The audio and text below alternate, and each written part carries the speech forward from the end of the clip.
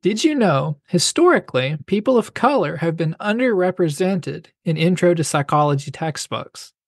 This Black History Month, we'd like to share with you a brief history about important pioneers and other meaningful contributions to the field.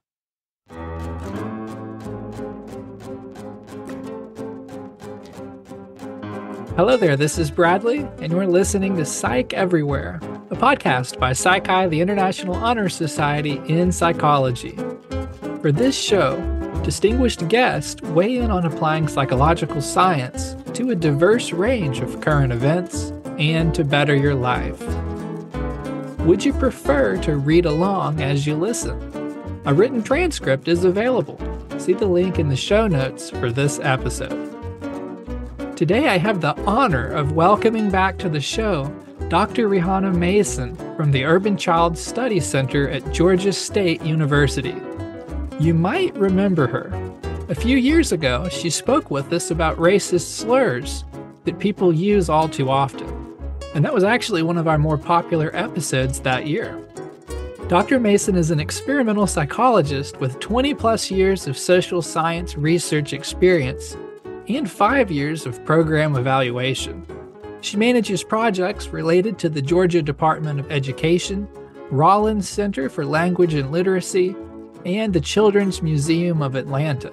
Research interests include vocabulary acquisition, early literacy development, and culturally relevant and equitable assessment. Related to today's topic, she's a co-editor of a book called Early Psychological Research Contributions from Women of Color, Volume 1, which contains 20 dissertations of cultural pioneers who were among the first to earn doctorate degrees in psychology. Dr. Mason has a very long history with Psi Chi. She supported the Psi Chi Inez Beverly Prosser Scholarship for Women of Color, which raised, I think I'm right about this, something like $50,000, right? And then she promoted Psi Chi through the Southeastern Psychological Association and SIPO, which she was president of a few years back. She's on the Psi Chi Diversity Advisory Committee and has been for years, and she's published with Psi Chi several times too. Dr. Mason, welcome to Psych Everywhere. Thank you for having me back. I was really excited to have you back. I hadn't heard from you in a little while, and the last conversation was so much fun. So this time we're going to do the episode a little bit differently. A lot of the time I do back and forth Q&A, but I've invited Dr. Mason to just sort of share a brief history of people of color in psychology. So I guess I'll let you take it from there. Sure, thanks. So it's interesting. We're here in the month of February. And so we know that February has been associated with Black History Month. And so in addition to celebrating other persons of color, like American Indian, Alaska Native, Asian American, Pacific Islander, and Hispanic or Latino, which those categories come from the Census Bureau. We can focus, solely on Black persons in psychology, a group with which I have the most affiliation with as a Black female psychologist. And so I think my identities and cultural heritage give me space to speak about this group. I also think that oftentimes we focus on Blacks as a group or Black persons as a group because of the historical struggle and the period of enslavement in the United States. But it is true that there are other groups that are within the United States that have been historically marginalized, have been underrepresented in science, in STEM, in the STEM workforce. And for that, it is notable to appreciate those other persons as well, as they have helped to build the rich diversity of our field of psychology. But I was happy to just think about who are the Black persons in psychology over time. So in the past and in the present. And I really came up with a long list, and it was complicated because you have to decide on what does it mean to be notable. I think a lot of times we focus on who's first, who was a pioneer or who was a trailblazer, but then there are other ways that you can be notable, like leading, building a department, having a significant leadership role, like leading a psychology organization, um, having your scholarship be cited. So who's the most prolific? Then there are those who are among a few. So there's only so many that look like them in a particular subdomain within psychology. Um, and then there are also power couples and power families. So I kind of just want to give a little brief overview of persons in those categories. So when we think about first, we think about Cecil Sumner, the first African American to earn a PhD. And we think about Inez Beverly Prosser, the first woman to earn a doctoral degree. But we also have Ruth Howard, who's noted as the first woman to earn her PhD in psychology. And then when we think about pioneers and trailblazers, there's actually been a lot of recent writing about pioneers and trailblazers. There's a whole special issue of American Psychologists that includes persons like Janet Helms, several industrial organizational psychologists like Jim Outs, Keisha Thomas. She's actually credited with the pet to threat theory, which people may not know about, but it has been brought back up, particularly because of what happened to Harvard's president, Claudine Gay. So her theory has now been used to talk about what's happening to Black women in leadership. There's Patrick McKay, which is another industrial organizational psychologist. He was actually a PSYOP fellow and then was awarded a fellowship through Association of Psychological Science. There are others who are notable trailblazers as well. Margaret Beale Spencer is also someone who developed the PVEST theory, and she's in that special issue as well. Then when we think about who's most cited or most prolific, there actually used to be a ranking that you could find out who this person was. There were annual citation rankings of Black scholars in the social sciences. I think that ranking stopped at some point. But if you just do a Google Scholar search and use the persons who were ranked previously, then you have Claude Steele, who's related to stereotype threat theory, and also a Psi Chi distinguished member, with over 43,000 citations. You have Vonnie McLeod with over 30,000 citations. And then you also had Margaret Beale Spencer with 17,000 citations.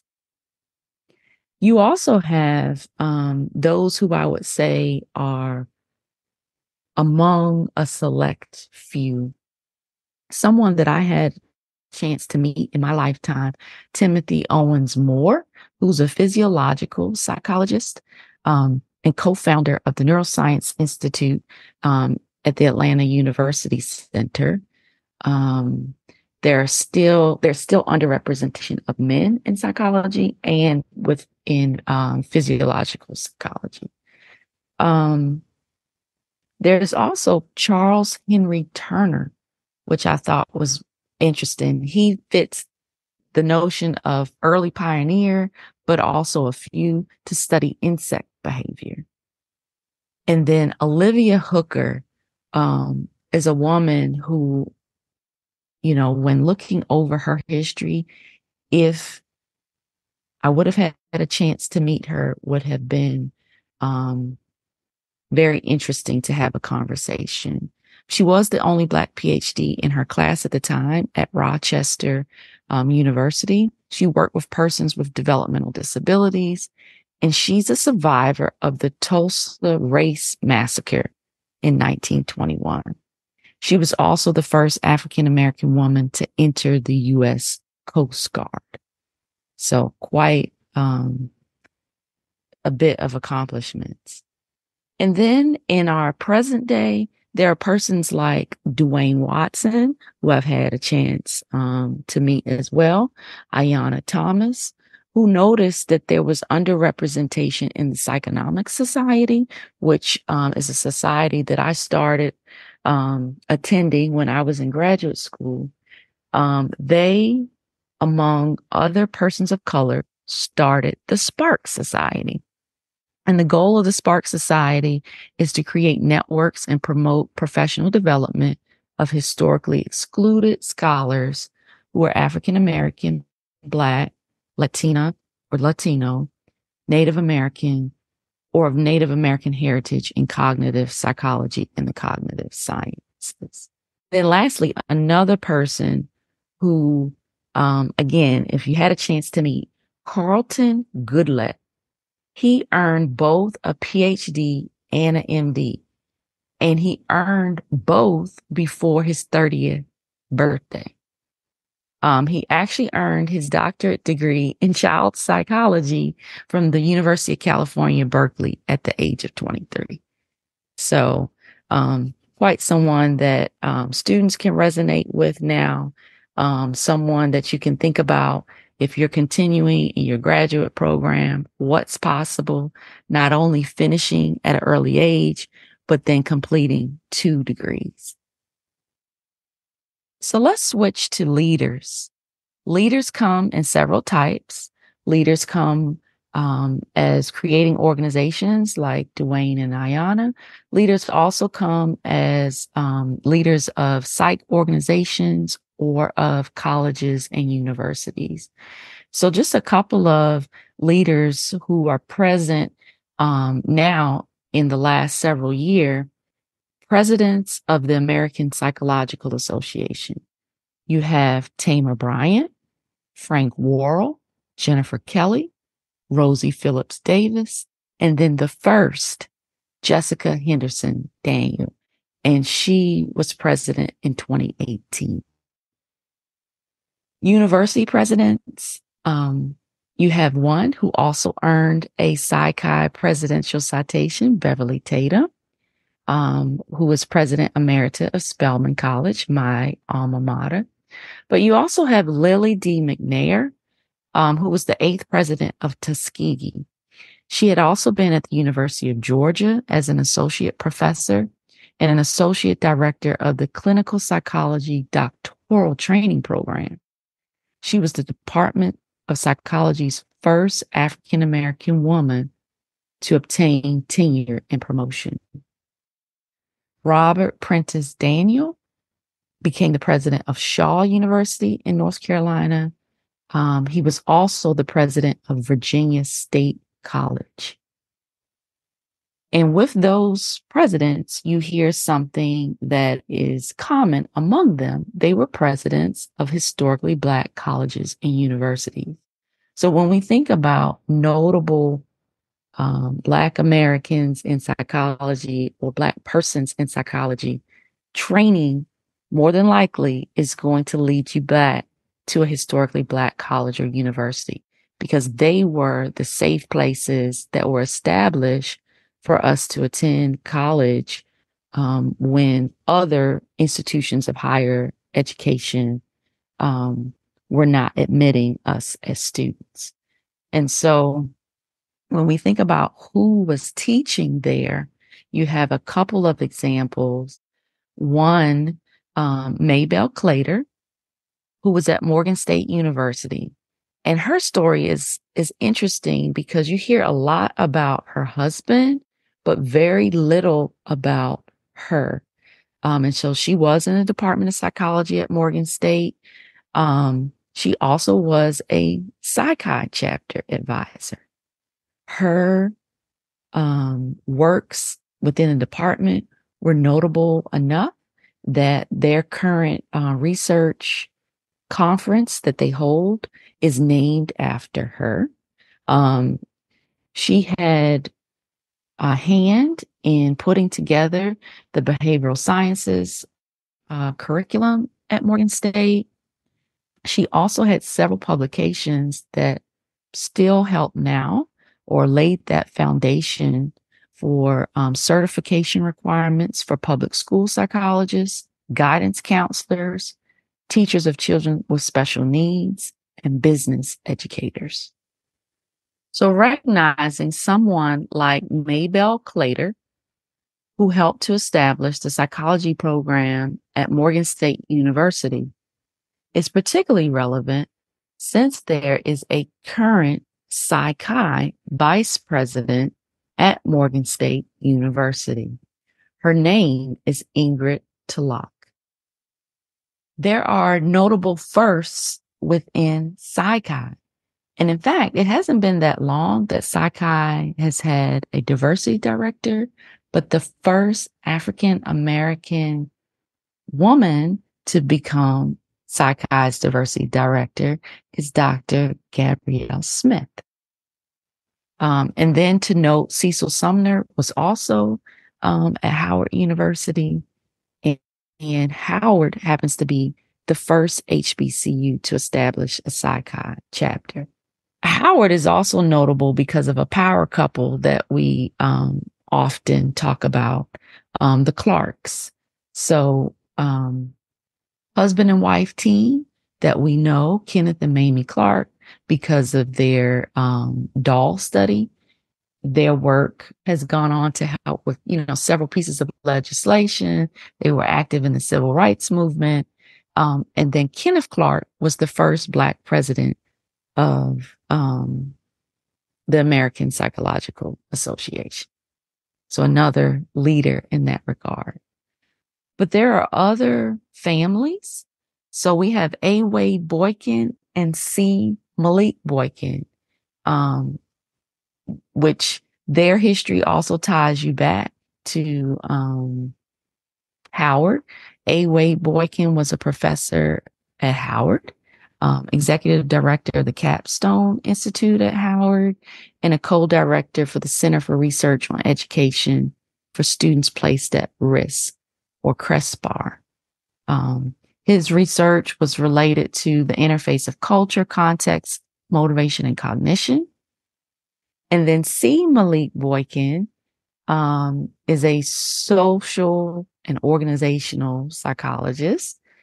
He also spent 2 years at Brown as a fellow in cognitive, linguistic, and psychological sciences. But I think his mode of inquiry and his activism within the field follows suit from A. Wade Boykin, or his father's research. Then we have Harriet and John Lewis McAdoo. And even though John Lewis was a clinical social worker, we know that together they worked to create a lot of scholarship around Black families. And so Harriet McAdoo is also featured in that special issue of American Psychologists as well. Well, I love that you emphasized power couples, and it kind of emphasizes the importance of family. I never would have thought to do it like that. Yeah. And who knows how many other either, father, son, mother, daughter, or sibling pairs there are within the field. And you're right. We don't see that published a lot. Who knows? I know that if you can do things together, that's a great experience and a great way to show legacy. So I tried to sort of highlight some of your achievements in the beginning of the episode, but when you were talking about how there were some psychologists that you wished you could talk to if they were still alive, it got me thinking, well, why don't we feature you a little bit here as well. Are there is there anything that you would want people to know about you and your contributions? I think the first thing I like people to know about me is that I didn't always want to be a psychologist. I didn't have the privilege of having an AP psychology class when I was in high school. So I definitely did not have any posters of what a psychologist looked like or any exposure to books, even children's books. I know that Mamie Phipps Clark is in a um, children's book now, but at the time I didn't have any um, icons, notable icons who I could resonate with. And so I wanted to be an attorney when I came into college. So I enrolled at Spelman as a psychology pre-law major for two reasons. I wanted to stand up and defend others that, had been struggling, but I also wanted to kind of change law in a way by knowing the minds of my clients. Well, it didn't take too long to discover that I was really more interested in learning about the minds of the client than advocating for the law. I still think I have a bit of advocacy in my blood, but not from the attorney standpoint. I am grateful for the opportunity to be a beneficiary of training programs or academic pathway programs. So I participated in the National Institutes of Mental Health Careers and Opportunities for Research program starting in my junior year, which allowed me to see different research labs. And I actually believe that's the time that I got to meet Dr. Moore for the first time. I can't quite remember where he was in his training, but he was at the Atlanta University Center at that time. He has remained there and has been chairperson of psychology at Clark Atlanta for quite some time. But seeing the different labs gave me just an eye-opening experience about the breadth of what being a psychologist could be. I was fascinated by the tools and techniques. The summer of my senior year, so transitioning between Spelman College and graduate school, I was able to go to NIH, spend time with Russian scientists there as part of NIDCD, or the National Institutes of Deafness and Other Communication Disorders. We built our own electrode caps to do EEG recordings. And that was the time that I also learned how to collect data using functional magnetic resonance imaging. Now that has become a very popular tool, still hard data to collect for women in particular.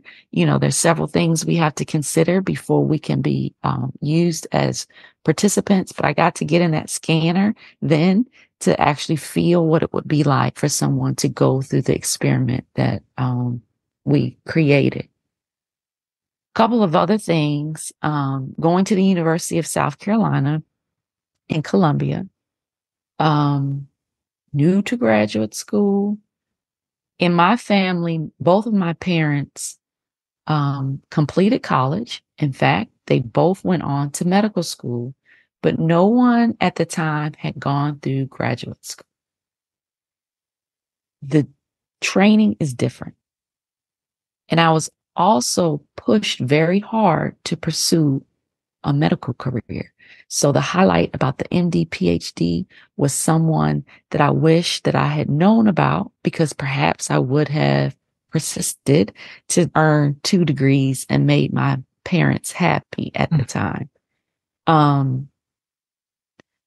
But pursued a degree in experimental psychology. So I got to work with another tool, learned how to record eye movements, and then was very interested in whether or not subgroups mattered as far as reading.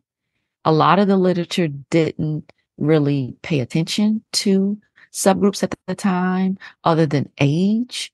But race or ethnicity was not a variable that was explored. I think in some of the early work, early 1900s, there may have been a distinction between white and Black readers. But then at the time that the data was collected, the influence on race and ethnicity on reading was also confounded with our access to books and access to schools. So looking to see if those two groups were different as far as speed of reading or strategies in reading would not have been there wouldn't have been a clear answer as to why. And it's still common today. We see a lot of comparisons that lead to maybe not as much as or different than, and unpacking those differences or reasons why numbers differ is very complex. So I got a taste of trying to do that in graduate school. The other thing I think that's notable, I had a chance to do a postdoc at Florida State University and had freedom to then explore more within the communication sciences.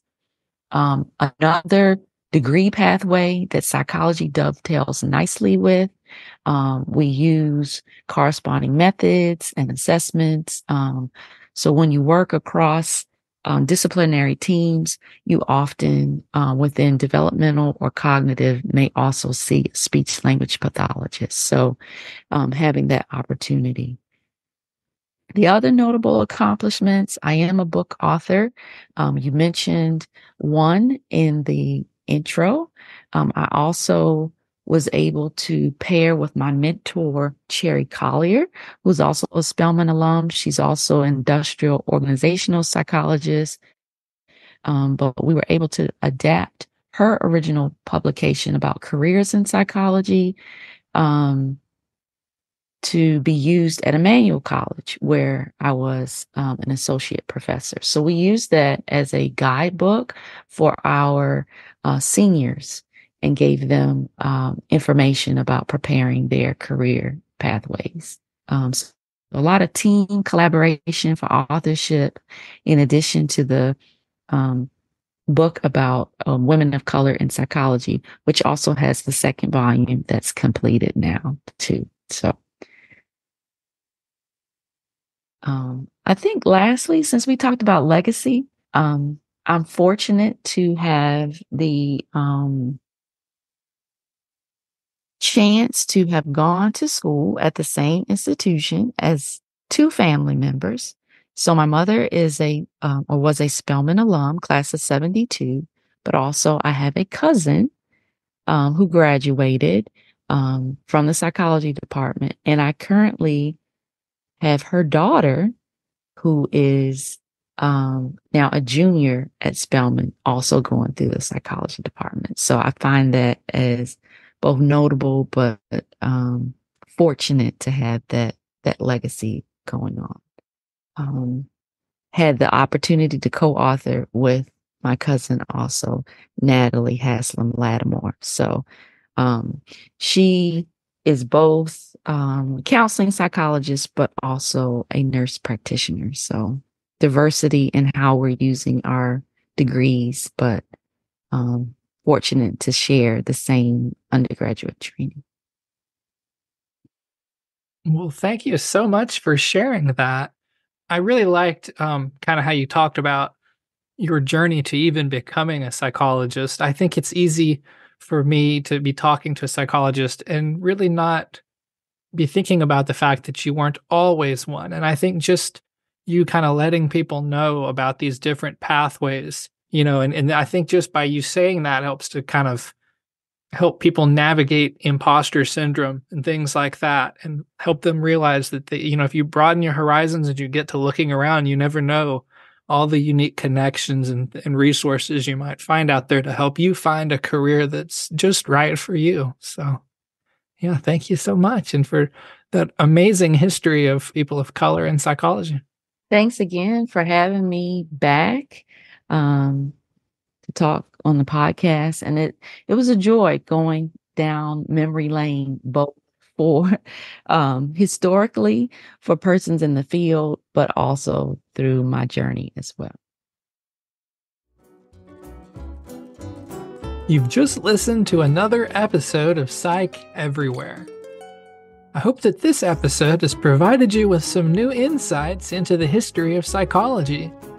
If you'd like to learn more, be sure to go check out Psi Chi's Black History Month online resource. This resource contains educational content, information about diversity-related awards that are provided by Psi Chi, and it lists Black psychologists to remember. Go check out the resource and see how many of the names you recognize, and be sure to learn about the rest. So that resource is at www.psychi, which is spelled PSICHI.org/Black History Month. If you haven't already subscribed to Psych Everywhere, go ahead and follow us wherever you go for podcasts. Tell a friend or a colleague about the show. Word of mouth is a huge help for podcasts. So, share what you learned at the dinner table or in your classes. You can also follow us on Twitter at Psi Chi Podcast and leave a review at Apple Podcast or wherever you go for podcasts. You'll absolutely make my day. And more importantly, you'll be helping us to get Psych everywhere. Okay, that's all for now. I'll connect with you again soon. Copyright 2024, Psi Chi, the International Honor Society in Psychology. All rights reserved.